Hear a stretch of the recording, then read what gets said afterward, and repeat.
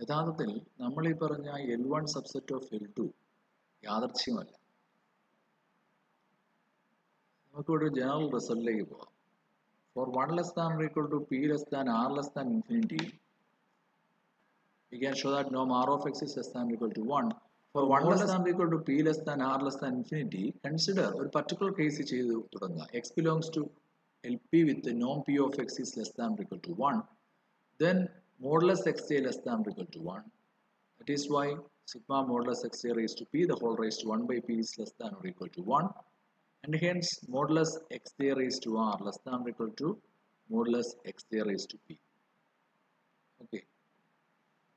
That is why since p less than r, modulus xj less than 1 ആയതുകൊണ്ട് modulus xj raised to r less than or equal to modulus xj raised to p for every j is equal to 1, 2, etc. Modulus xj raised to r less than or equal to modulus xj raised to p for j is equal to 1, 2, etc. Modulus x. Want to show that norm r of x is less than or equal to 1.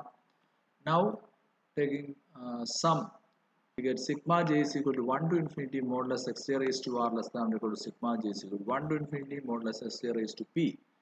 And p less than r implies 1 by r less than 1 by p.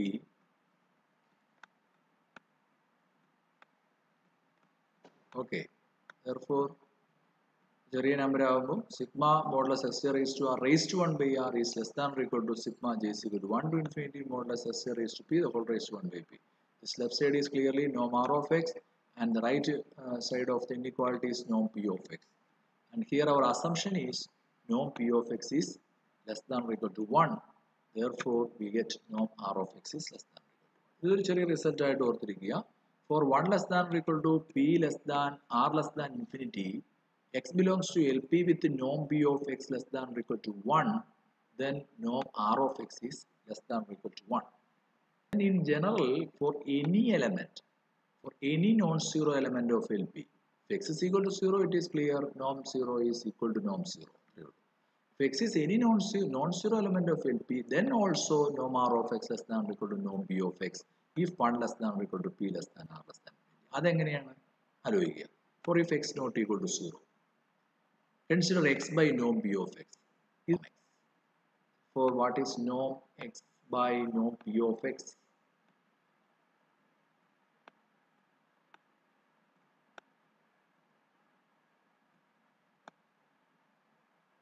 Then here 1 by norm p of x is scalar.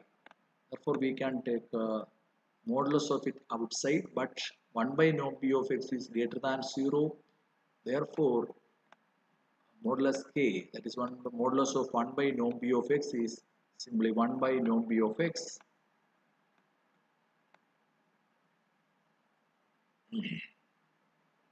into norm x. Okay, for any norm.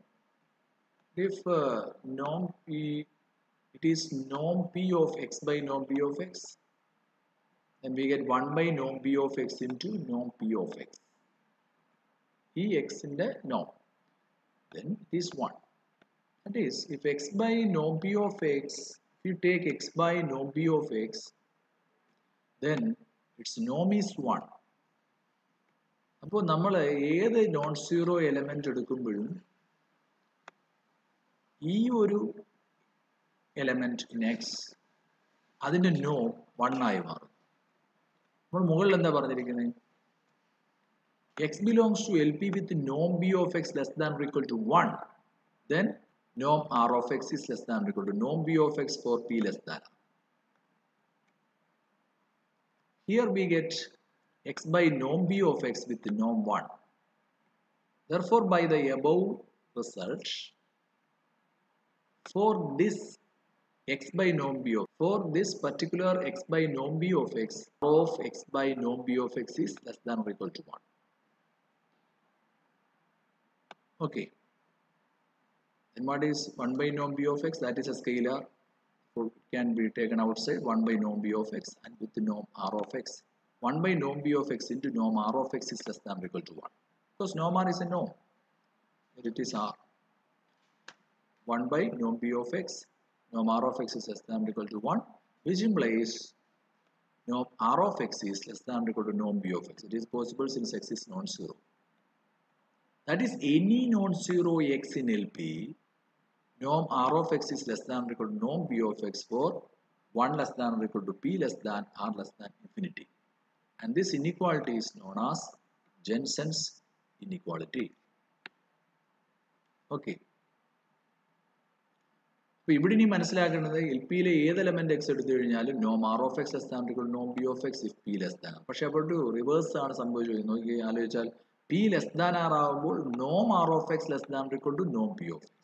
Using this, we can show that for x belongs to LP, x belongs to LR if 1 less than or equal to P less than R less than infinity. അവിടെ നോക്കിയാൽ അത് നമുക്ക് inclusion നോക്കുമ്പോൾ direct P less than R then LP subset of LR. ഇതെങ്ങനെയാണ് നോക്കുക? x belongs to LP implies sigma j is equal to 1 to infinity modulus x j raised to P less than infinity. Therefore, sigma j is equal to 1 to infinity modulus x j raised to P, the whole raised to 1 by P is less than infinity.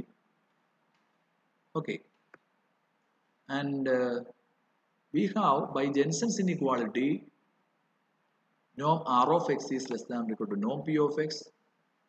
Therefore, norm R of x less than or equal to norm B of x, and norm B of x is here less than infinity. Therefore, norm R of x is less than infinity. Norm R of x less than infinity means sigma j is equal to 1 to infinity modulus x j raised to R the whole raised to 1 by R less than infinity. Therefore, sigma j is equal to 1 to infinity modulus x j raised to R less than infinity. That means x belongs to LR. Then LP.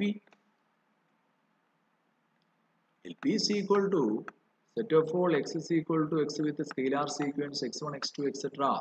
such that xj belongs to k with the sigma modulus xj raised to P less than infinity. Okay. So, sigma modulus xj raised to P less than infinity വരുന്ന xകൾ LPയിലുണ്ട്. x LPയിൽ വന്നത് definition ആണല്ലോ, LP definition ആണ്. Therefore, x belongs to LP if and only if sigma modulus xj raised to P less than infinity. Now we get sigma j is equal to 1 to infinity modulus xj raised to R less than infinity. Therefore, x belongs to LR, hence LP subset of LR. മനസ്സിലാക്കേണ്ടത് for P less than R, LP subset of LR.